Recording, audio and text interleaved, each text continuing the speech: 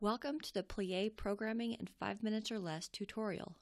This short video will walk you through how to quickly and efficiently program the Plie based on this new programming method, Plie Programming in 5 Minutes or Less.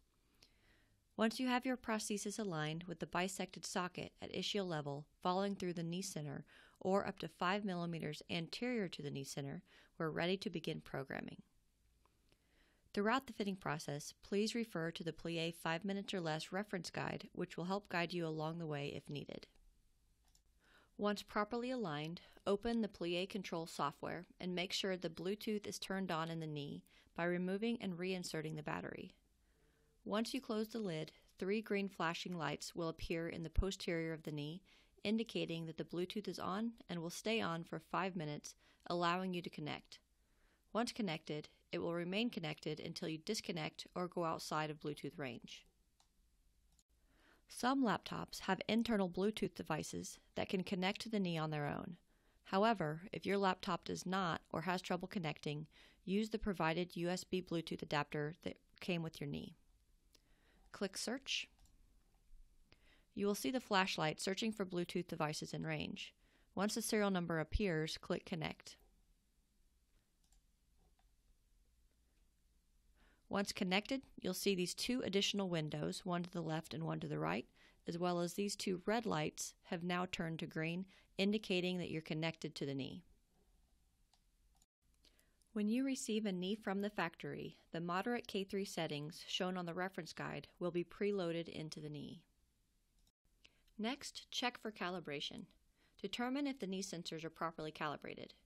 Click on the Calibrate button in the window to the right. Instructions to check for calibration are found here. It says please check the live data window and have the patient stand with the knee fully extended and unweighted. What you're looking at is these 2 values here, the torque and the angle. If the torque value is between -30 and +30, and the angle is between 0 and -2.2, calibration is not required. It appears that this knee is in proper calibration. If calibration is required, click Calibrate, then follow the instructions on the screen. Ask the patient to stand with the knee fully extended and unweighted as shown here. Once in this position, click OK. Then ask the patient to bounce several times on the toe, and then click OK again. Confirm that the calibration was done properly. Ask the patient again to unload the prosthesis, keeping the knee fully extended, and then check over here at the live data at the torque and angle sensor values. Again, the torque value should be between -30 and +30, and the angle should be between 0 and -2.2. Next, load the proper settings into the knee based on your patient's activity level. Again, these values can be found on the reference guide. These settings establish thresholds for swing release and stumble recovery parameters for proper knee function for your patient. You can do this in one of 2 ways. First, you can manually enter the settings into each parameter by clicking More Params, then entering the value associated with the proper setting.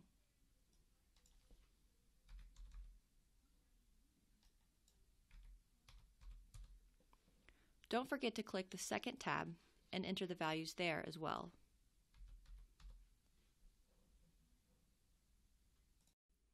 And finally, enter your toe threshold and swing transition values.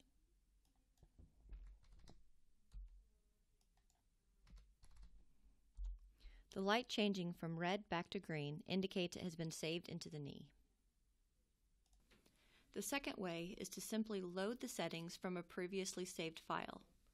Click File, Load Knee Settings, and choose the file that you'd like to select. I'm going to choose High K3 Settings. The TT and ST numbers have changed, indicating the file was successfully transferred.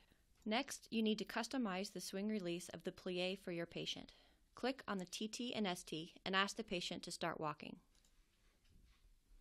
As he or she walks, it will start collecting good steps and start to fill the box. Ideally, you'd like to collect at least 5 steps of each pace to allow the knee to calculate the best values. If limited in the number of steps for a new ambulator, you can stop after a minimum of 5 steps are collected and the TT and ST values have been calculated. If the patient has difficulty getting the knee to release and to count steps, try doing some quick gait training. Ask the patient to step forward with the sound limb, making sure that the toes of the prosthetic foot are loaded. The knee is looking for a load, then unload motion to release. Ask the patient to load the toe and then kick forward, or squash the bug, kick the ball, to understand the motion of loading, unloading, and rotating forward. If still not releasing, try gradually lowering the TT value until the knee releases to start counting steps.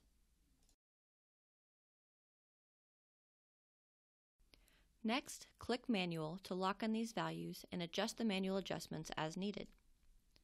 Follow instructions on the screen for stance flexion, swing flexion, and swing extension, and refer to the reference guide for recommended values and how to adjust if needed. Finally, verify that these settings are appropriate for the user by asking him or her to walk slow, normal, and fast. The knee should release on every step. If the patient is capable, ask him or her to walk in a slow, small figure 8 pattern and walk backwards. While walking the figure of 8, the knee should release on every step and not lock up unwantedly. If the knee does not release, gradually lower the TT and try again. If it releases and then locks, refer to the reference guide for which settings to adjust. When walking backwards, the knee should not release at all. If it does start to release on any steps, again refer to the reference guide to make the necessary adjustments. You're now able to successfully program the Plie 3 in 5 minutes or less. If you have questions or need additional support, refer to our reference guide, or if needed, call customer service or your local sales rep.